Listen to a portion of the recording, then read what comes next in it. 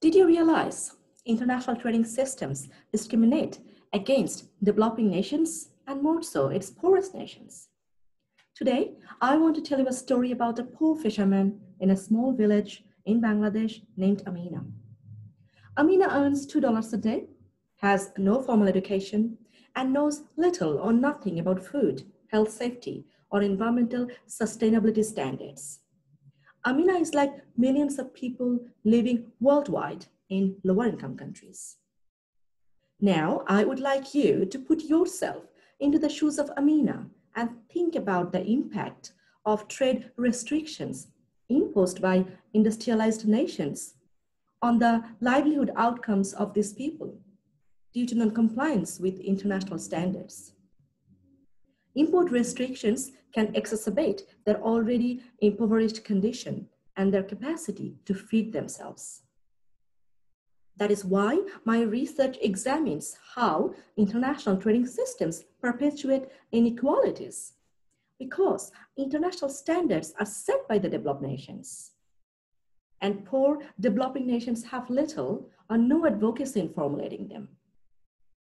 My research, however, recognizes health safety concerns are vital. So lower to middle income countries have got two options, either to comply with the standards or to stay out of the market. You'd think the preference is clear for them, but so are the cost and the institutional challenges that each option poses.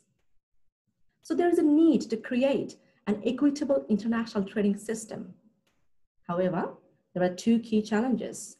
The first one is for developed nations to understand their dominance in global trading system. And the second one is recognizing the huge social and economic disparities this dominance creates among nations. So my PhD thesis proposes a global consensus on standards that will consider and accommodate the unique context of high, middle, and especially lower income countries. I call these standards from pond to plate, a process that includes checks at all points of the supply chain of the food source. Working from the ground up, from the level of Amina, so to speak, I aim to change, improve the life outcomes of the people like Amina and for future generations of population that are currently discriminated against in international trading systems. Thank you very much.